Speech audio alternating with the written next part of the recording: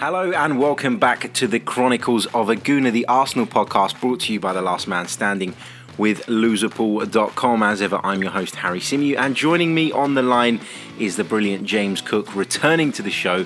James, how are you, mate? How was your Christmas?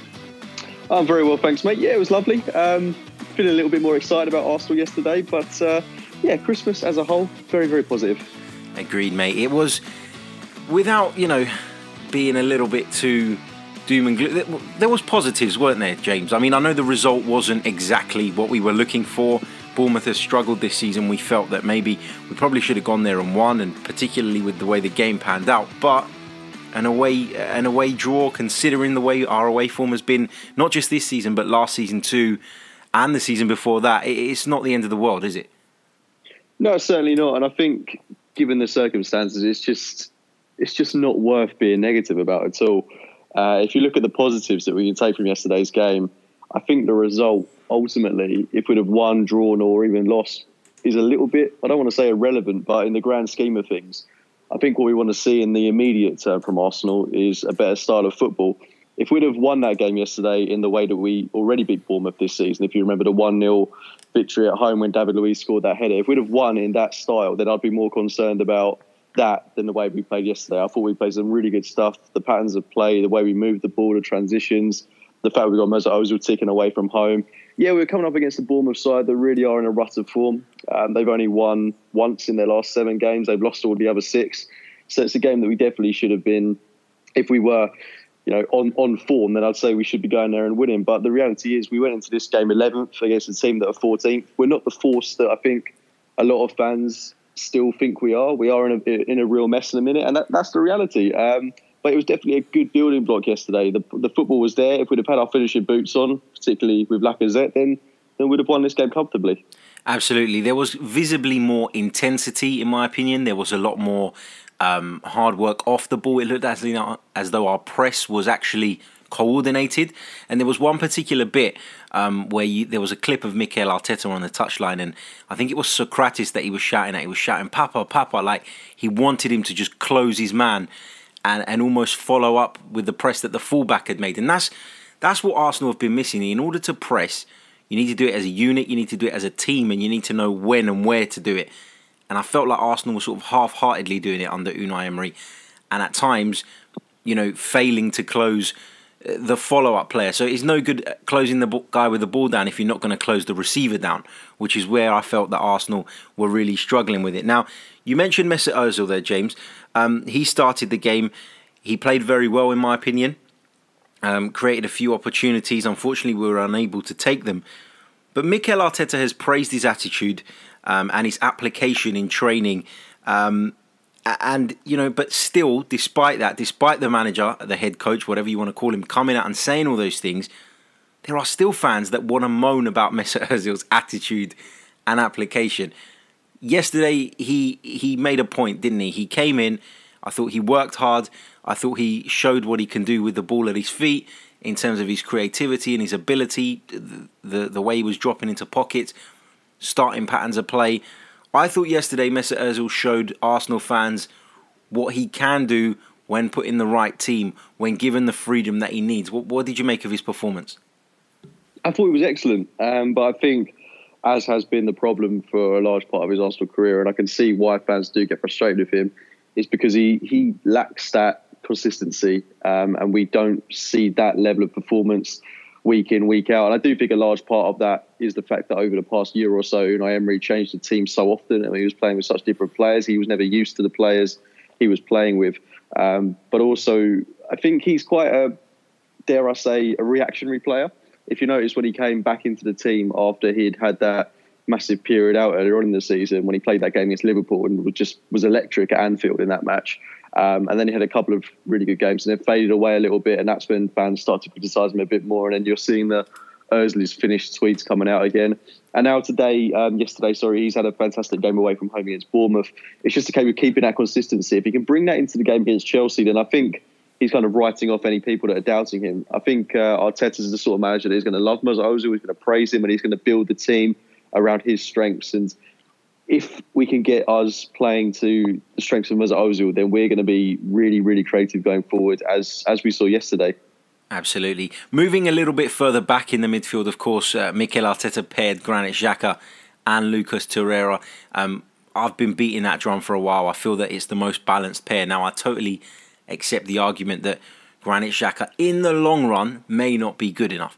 In the long run, he may not be the solution. However, when you look at the options that Arsenal have available, I think that those two are the most balanced pair. And I thought, and I'm going to come on to ask you who yours was later on, but I thought that Granit Xhaka was Arsenal's man of the match yesterday. And I thought that him and Lucas Torreira did a very good job and a better job of policing that midfield than we've seen in recent months. Yeah, I'd completely agree. Granit Xhaka, for me, not just yesterday, but ever since he's come back from his sort of hiatus after the whole captaincy issue, has just been fantastic. I know there's a lot of fans that aren't supportive of him, but I think the way he's played himself, he's been really respectful towards the club, the fans. I think he's done everything he should have done after what was a very kind of frosty incident. So I'm really pleased to see him performing. I think the pressure is off him. Whether he's playing like that because he knows that he's going to be leaving the club in the future, I'm not too sure. And I haven't got a major issue if he is to leave the club. I just hope that Arsenal replace him in the right way and we maybe get someone that's a bit more suited to the Premier League than Granit Xhaka is. But saying that, I think Granit Xhaka is really coming into his prime in a minute, playing some fantastic football. If we were to lose him, then I think that would be a big loss. That's if we don't replace him, though, because our midfield options are threadbare at the moment. If Granit Xhaka even gets injured, then we're looking at bringing Guendouzi back in, who I just don't think has been at the level we need right now. I think he's had some very good flashes of brilliance this season, and he undoubtedly was one of our star performers at the start of the campaign, but now he just seems to have faded away a little bit, and there's a risk that he could burn out.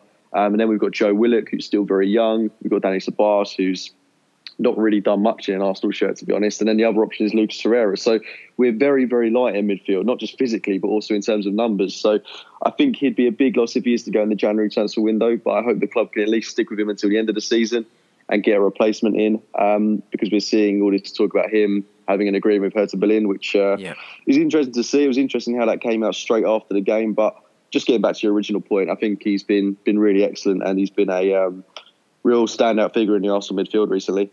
Agreed, and that's the point, isn't it? It's not that Granit Xhaka is this world-beating midfield player. I don't think any of us believe that, but we do believe that he's the best of a bad bunch, and for that reason, he's got to be in the team whilst he's there. Now, there is talk about the Hertha Berlin move, and for me, me personally, I wouldn't allow him to leave, particularly not in the middle of the season. I don't think it will be helpful to us in any way, shape or form, and that probably stems from the fact that I don't necessarily believe this board will do what's necessary to bring the right person in to replace him in the short term. Now, moving on from the midfield, I want to talk about another player, the young Reiss Nelson. Now, he, of course, went out on loan to Hoffenheim last season, had a fantastic start to the campaign out there, didn't necessarily follow it on with the second half of the season. I think that's the common consensus. I've spoken to Kevin Hatchard, a Bundesliga commentator. He was on the podcast a few months back, prior to the season starting, actually, and he made that point as well. But, for me, Reiss Nelson isn't really grasping the opportunities that he's being given at the moment. And I know there would be an argument that maybe he's not playing enough and that injuries have hampered him this season. But for me, there is no reason to be starting him ahead of Nicolas Pepe at the moment. And I think yesterday was another example of that. James, what are your thoughts on Reiss Nelson? I know he's young, he's British, everybody wants him to do well. But for me, he's not cutting it at the minute. When you compare him to somebody like Gabriel Martinelli, who's even less experienced, who's younger, they look like they're in a different league to me. Yeah, I'm inclined to agree. I think he shows flashes of brilliance. There was a moment yesterday where he picked up the ball and then did a really good dribble and took it past about two Bournemouth players. But that was the only real standout thing I can think about. If his crossing was a bit better, then I think we'd be looking at a different player. We'd be talking about a more positive performance, because the amount of chances he got into where he just needed to whip the ball in and he just put it absolutely nowhere. It's unbelievably frustrating. So, yeah, I mean, I'm a huge advocate of Reiss Nelson, and his time in the Bundesliga really excited me. But then, of course, we know he drifted away towards the end of the campaign. But I was really hoping he'd hit the ground running with Arsenal, and he just hasn't done that. He's one of these players I think we're all really excited about talking about. But I think you've got to bear in mind as well that players develop at different rates. It might not be a case that he'll really hit his stride until he's maybe in his early 20s. So I'm not writing him off by any means. I just think he possibly needs a loan in the Premier League where he's going to play week in, week out, maybe at a club like Crystal Palace, for example, where he can get that regular game time. I think he'd be an excellent addition to any Premier League side. It's just a case, I think he needs to build himself up physically. He needs to work on his crossing for sure. But he's obviously a player that the managers rate because he's had chances under Freddie, had chances under Emery. Arsene Wenger talked about him prolifically. And now Mikel Arteta's giving him opportunities. So he's obviously doing something right in training. I've got no doubts he's a very talented footballer. I think it's just a confidence thing. He needs to get a goal in the Premier League. And it could just be a flick of the switch thing. But you mentioned Martinelli, who's obviously been excellent since coming into the team. I think they maybe need to work off one another. And I think Nelson is a player that is going to offer a lot to his Arsenal team. But at the moment, yeah, I'm inclined to agree. I was a bit bewildered that he got in the team ahead of Pepe yesterday. Yeah, and don't get me wrong, it's not that I don't want Reiss Nelson to succeed. It's not that I don't believe he has the talent to succeed in the future. I just mean in the here and now, he's not necessarily doing enough to warrant a place in that side for me. And at a time where Arsenal can't afford to be carrying passengers, I feel like Reiss Nelson has not quite taken his opportunities when they've come along. And that for me is a real shame.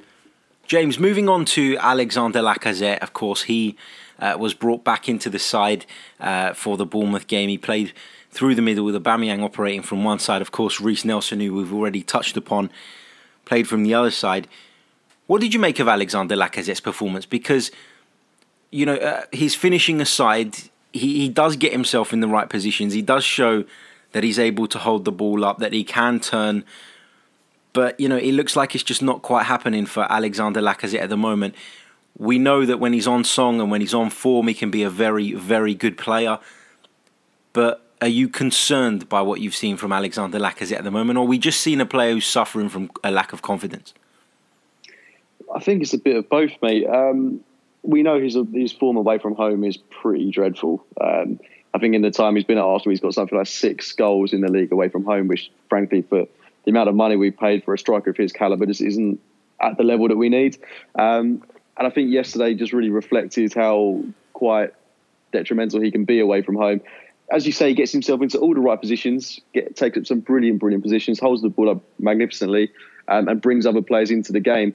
But then the most frustrating thing is when he gets into these positions, the amount of times he wastes it is unbelievably frustrating. Not just in terms of shooting, but in terms of passing as well. There was a moment where he had about 3 Arsenal players around him. We made a terrific counter-attack, and he just plays the complete wrong pass out to Reiss Nelson, who took it nowhere. There was an opportunity where he was bearing down on goal and just couldn't get the ball out of his feet. That happened several times yesterday in excellent scoring positions. So I am frustrated. I am a little bit worried. But then again, I do remember the goals he scored against the likes of Liverpool, Chelsea, Tottenham. A big game player that is very, very passionate about his football. So I'm not overly worried. I know he's a fantastic player, and when he is on song, he's a great player for Arsenal Football Club. The only thing that worries me slightly more than anything is that we had to shift Aubameyang out to the left, and you can't help but think if Aubameyang got in the positions that Lacazette took up yesterday, you know, he's scoring 4 out of 5 of them. There were some really, really good opportunities that Lacazette should have been putting away yesterday, and I think if Aubameyang was playing through the middle, we'd be taking up those chances a bit more. But, I mean, I think he needs a goal more than anything because it's been a bit of a barren run for him. So we've got a massive game coming up against Chelsea. Controversially, I probably would start him again because I think this would be the perfect game for him to really bounce back. And if he does get a goal in that game, then it could really revive his season and start what could hopefully be an excellent second half of the campaign, not just for him, but for the club as well. Yeah, I mean, Alexander Lacazette is a funny player, isn't he? He blows hot and cold. Consistency's been a bit of a problem of late, but like you said, he's not really started that many games of late. So I think he was left out in the last 2 Premier League games prior to the Bournemouth one. So you can see why his form is up and down. Like you, I would persist with him. I think he is good enough. I think he will come good. But the Chelsea game that you referred to is a really weird one, isn't it? Because Chelsea are the kind of side that can go to White Hart Lane and win, but then they can suffer a really damaging defeat at home to the likes of Southampton. And that's a common theme that we've seen with Frank Lampard's young side. They struggle against the smaller sides. They're not able to put teams to bed at Stamford Bridge for whatever reason. And so, whilst they've shown some good signs away from home, you've got to be confident that Arsenal can pick up something from that game, that Arsenal can take the game to them and hurt them. Now, if we look at the statistics from yesterday's game, just a couple that I've picked out. Bournemouth, of course, had 12 shots at goal, 12 attempts, which is significantly less than what we've been giving up in recent months, which is a positive sign as well, of course. And Arsenal had 17 attempts at goal. Now, we had 61% of the possession, which is, again, quite a bit more than we've had in recent months. They are steps in the right direction, are they not, James? I mean, we're seeing a team that are obviously more conscious about keeping possession. And what I liked, particularly in the first half an hour prior to Bournemouth's opener, was that Arsenal were moving the ball with a lot more zip, with a lot more pace. And you can't pull people out of position if you play at 5 miles an hour. You can't drag fullbacks out of their position. You can't drag midfielders into the challenge if you're moving the ball so slowly, because they'll just sit off and let you have it. So that was a real positive. Under Arteta, just to summarise, have you been pleased by what you saw yesterday? I know the result wasn't great, but how are you feeling about it, and what do you feel was different and better? I'm really, really pleased with what I saw yesterday. It was fast-paced. It was really enjoyable to watch. Defensively, I actually thought it was a lot better. I think that was mainly because we dominated the ball a lot more, whereas under Unai Emery, we were very much adapting to the way the opposition played, which I think was something we wanted to see as soon as Arsene Wenger left. But then we realised that if you do that every single game, it's not quite going to work for us. But I liked what Arteta said when he came in, that he wants to dominate games. And I think we are a better team when we do that, when we dominate possession. And I think if you look at people like Symeou and David Luiz, players that I've been incredibly critical of this season, the two of them, I fought for the goal, I suppose. But it was a great Bournemouth move, you've got to say. And we did do what we always do, played it out from the back poorly, gave away possession and let Bournemouth have that opportunity at goal. But I can't really hold them accountable for that. I thought the two of them actually played really well yesterday, to be honest. I thought David Luiz in particular, the amount of chances he created going forward, the amount of times he pushed out and someone like Granit Xhaka dropped in. I think there was a real rhythm to our play. It was really exciting to watch. I do think Arteta is the right guy for the long term. I'm really excited by what this Arsenal team can still achieve. And going into that game against Chelsea, I think we've got all the credentials, all the ability to beat them. But we've got to bring what we saw yesterday into that game. We've got to still have our heads held high, because we should have won yesterday. I think the team have got to believe that. And if we start with as much intensity as we did, that I do believe we definitely will get a result against Chelsea. Yeah, agreed. And like you said, David Luiz was able to sort of showcase what he's actually good at, which is bringing the ball out of the defence and contributing to the midfield and pushing that bit further forward. And if you ask David Luiz to sit deep and defend, I know he's a centre-half and this sounds a little bit stupid, but that's not what David Luiz's strength is. His ability to get involved in play further forward makes him very useful, because he's not always marked, he's not always picked up, and he can step into that midfield, give you the extra man and give you the impetus. And I really like that about David Luiz's performance yesterday. Mikel Arteta's dominant style of football is going to bring the best out of him, you'd hope.